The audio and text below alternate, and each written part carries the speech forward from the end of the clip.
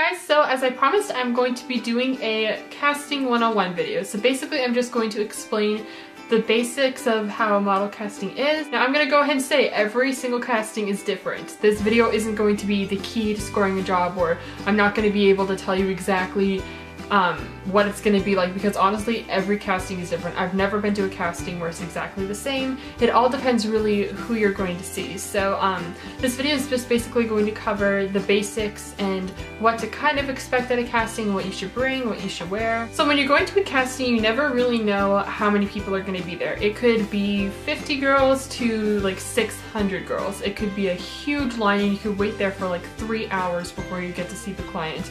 Trust me, I've been there. I've been to probably over 100 castings in my lifetime so far, and some castings can be extremely long, but some can go by really fast. If you're lucky, you'll be able to just go ahead and see the client as soon as you get there, because it'll be just like an in and out type of thing. But sometimes, especially for like runway castings, it could take forever because they like to have the girls walk, they like to take pictures, take measurements, so that could take a really long time. So if you're going, make sure you have like a friend with you, or like a book or an iPad or something. Just always make sure you have something, because you never know what it's going to be like. So far with my experience from Fashion Week, when I went to my first casting, there was a ton of people, so they set up a clipboard and people would have to sign in their names, and then they would just go in that order, and sometimes models would come early to sign in for their friends, so that when their friends would be running from another casting to another casting and then going to that casting, they would not have to like wait at the very end of the line. So that's kind of a little trade secret models have between each other. So to castings, these are the staples to what I bring. So firstly,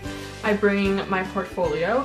Normally I actually use my iPad now because a lot of models like to use that now, but some like to use black books. Sometimes your agency will provide you with one. So I just have like my pictures.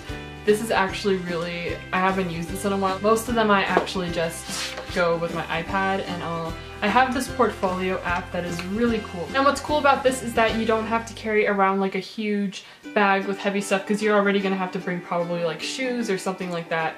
But yeah, I just really like this, and it's super easy for them just to flick through. It is called, hold on.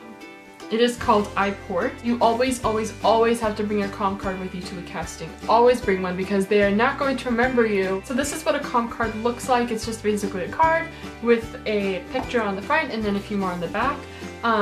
This is actually from when I was 11, so it's not updated, and I wanted to find an updated one to show you guys, but I can't find it anywhere. I think I'm out of it.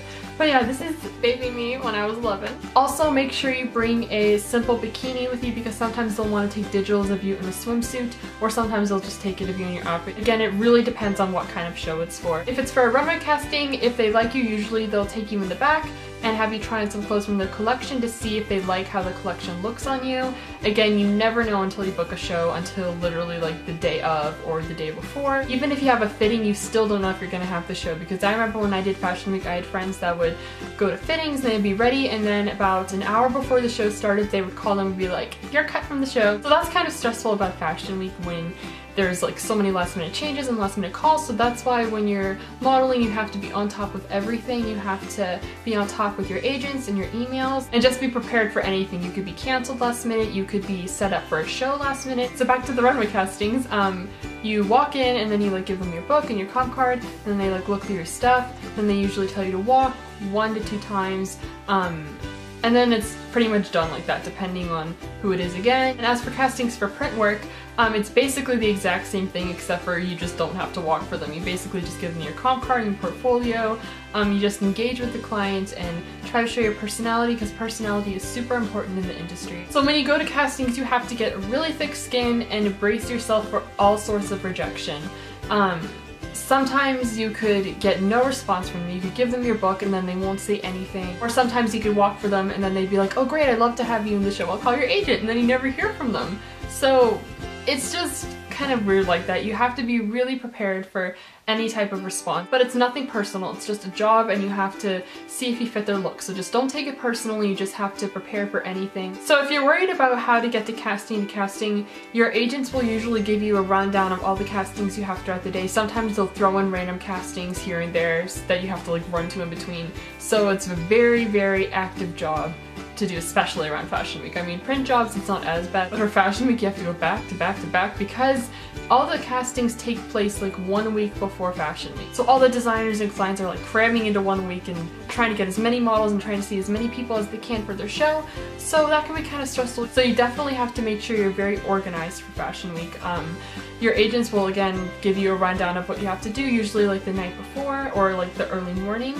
So you have a little bit of time to schedule out everything, to map everything out, and to make a schedule of where to go. Oh, as for hair and makeup, definitely keep your hair in its natural state. Some people like it down. You could put it in a ponytail too, either way works, they just want to see your face. And for makeup, no makeup. If you have like a pimple you need to cover, then go ahead and cover that, but definitely stay away from makeup because you already have your book, so the client's gonna see how you look with makeup on. So simply put, they just want to see you as a blank canvas. You don't have to doll up or anything, you just basically just go in as yourself. Okay, so for Fashion Week at a casting, if you get the job, that's great. You're one step closer to being in the show.